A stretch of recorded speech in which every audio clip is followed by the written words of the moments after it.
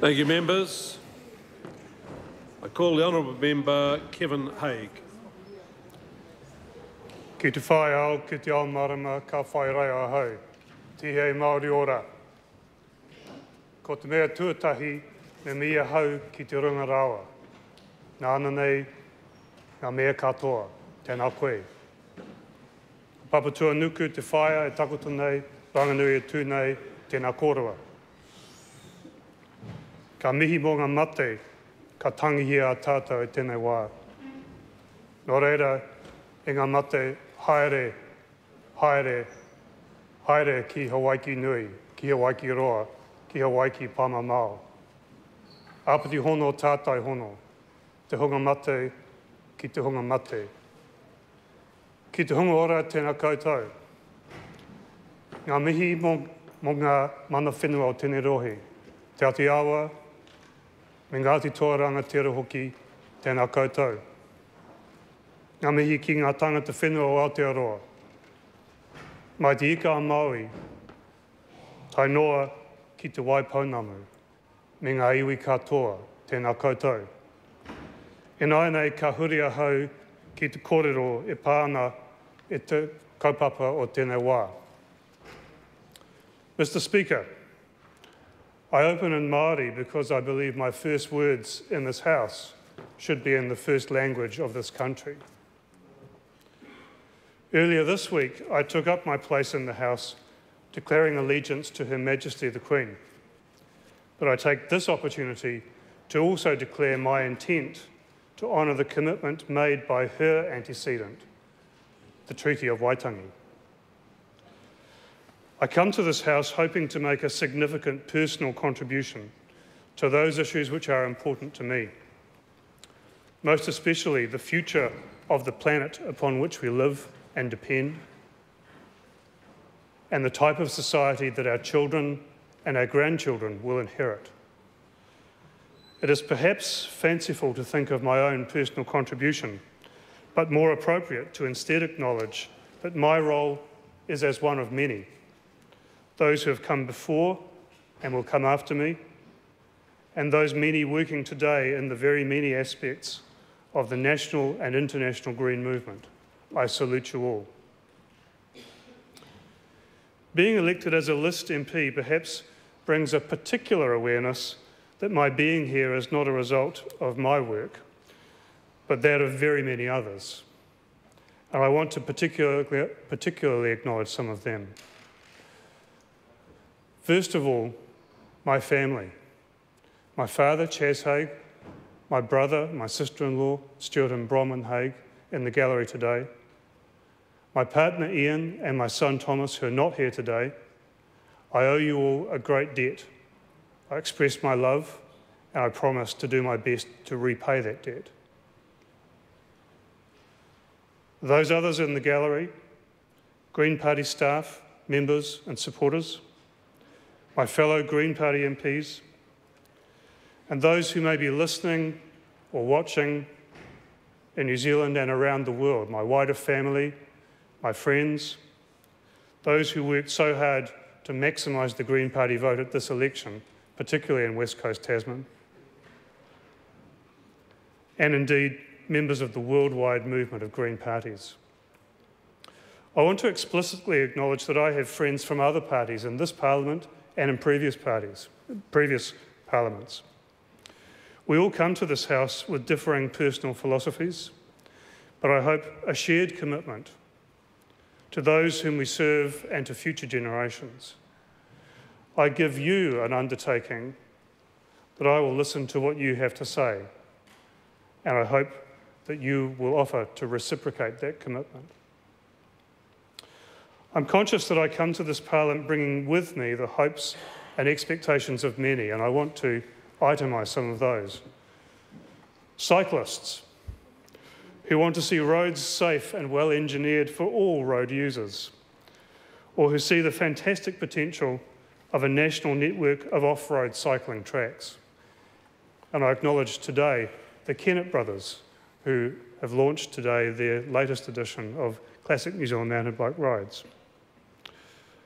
Those who love wild rivers, who hope for a new economics that values intrinsic natural characteristics and recreational use instead of just easily measured short-term financial gain.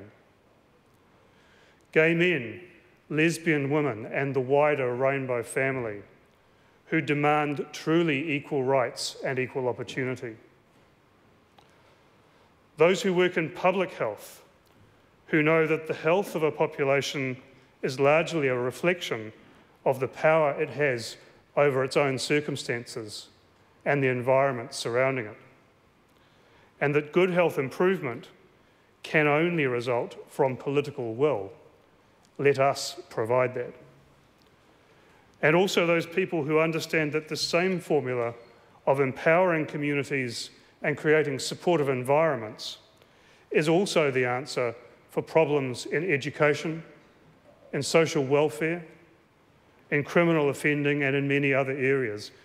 Indeed, these are not separate problems, but are all, in large part, manifestations of a common cause, marginalisation.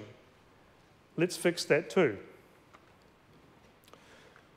Also, those many New Zealanders who believe that our collective future depends on a relationship between Māori and non-Māori that honours Te Treaty o Waitangi. And finally, all those many who hope for a better future for our kids and for our planet. Now that's what I call a politics of aspiration. I guess my potential to disappoint is great. But I don't experience those expectations as a crushing or oppressive weight, but rather as a surging wave that lifts me up and sustains me. The challenges we face are very great indeed. Our biggest obstacle, as New Scientist recently reported, in a grim addition that shades the international credit crisis into insignificance, is a world economy geared to the sole aim of economic growth. Growth is not inherently bad, but the indiscriminate approach to growth that sees any type of growth as good is our problem. Growth based on the increased use of non-renewable resources is by definition unsustainable and occurs at massive and irreversible cost to future generations. Growth achieved through the bubble economics of speculation is exploitation of another sort, where the non-renewable resource is human dignity and human happiness. We must change this to an economy of sustainability as a matter of urgency. We know this, but we have not done so because of investment in the status quo. Both direct, financial, literal investment or emotional investment, fear of the changes that will be necessary to achieve sustainable living. One of the strengths brought to this House by the Green Party is our charter, based on 4 solid principles: ecological wisdom, social responsibility, appropriate decision-making, and non-violence. I absolutely reject the idea that ethical or moral behaviour has its only source in religious faith. On the contrary, my personal philosophy presupposes that there is no higher power that has, for some reason, disadvantaged some people and conversely privileged others, or that will intervene to rectify this disparity or compensate its victims.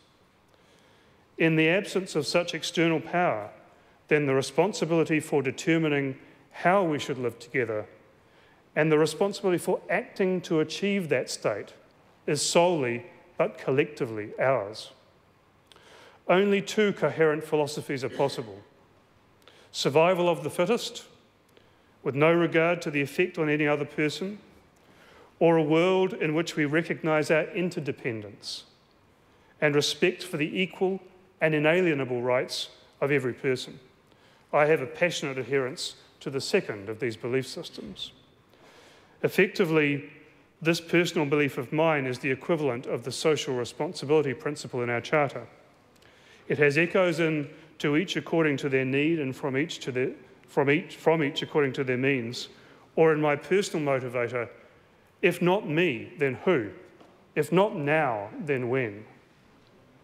This is, for me, at the heart of my feelings of self-worth, that I have acted in an ethical and honourable way.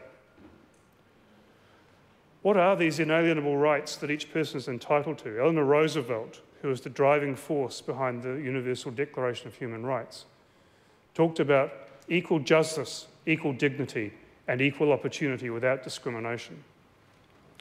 I think another valuable right to conceptualise is autonomy, provided that the exercise of that autonomy does not reduce that of another person.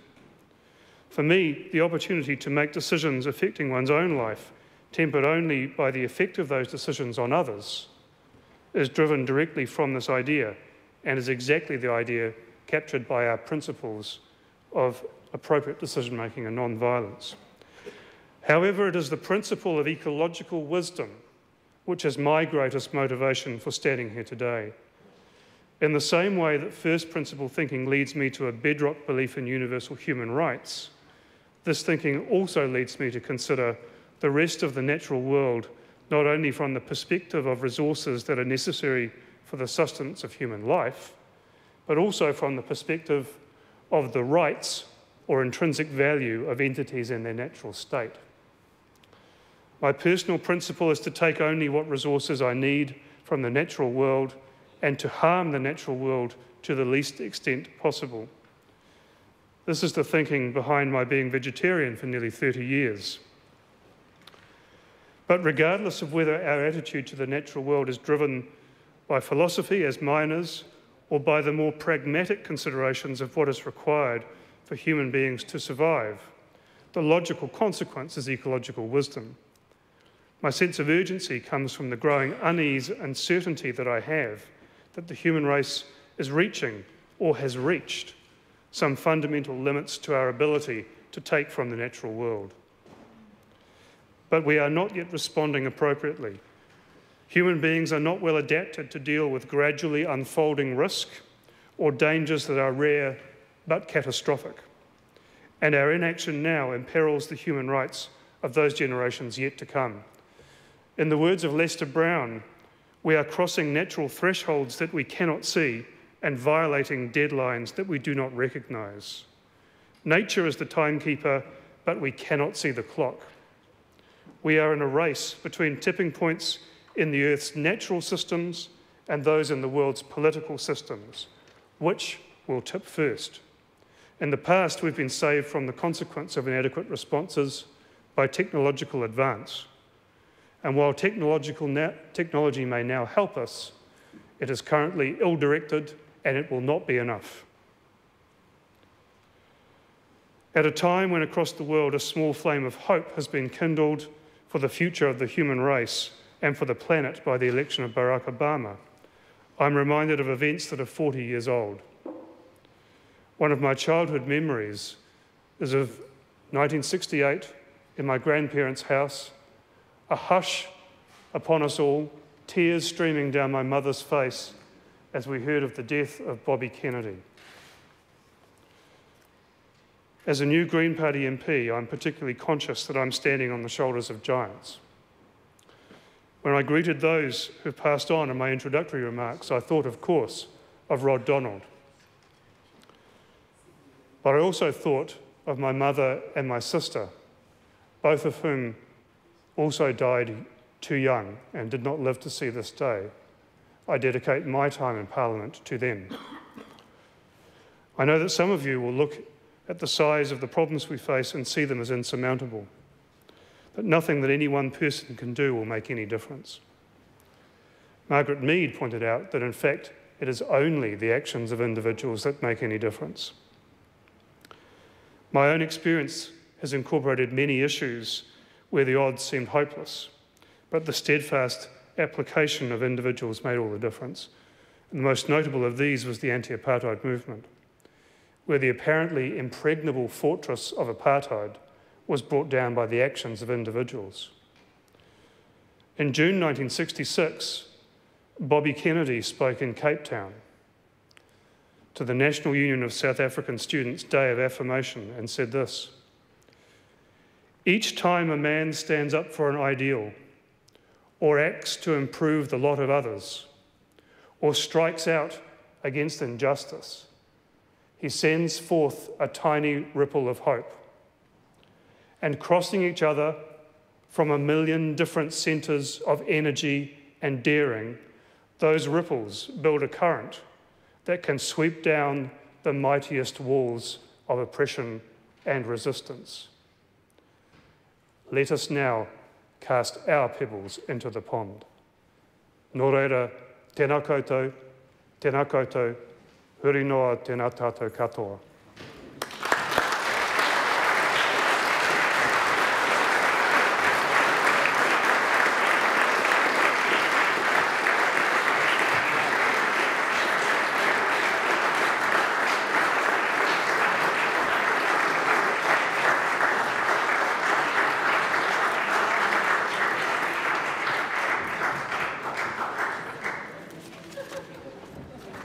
Members, the House is suspended.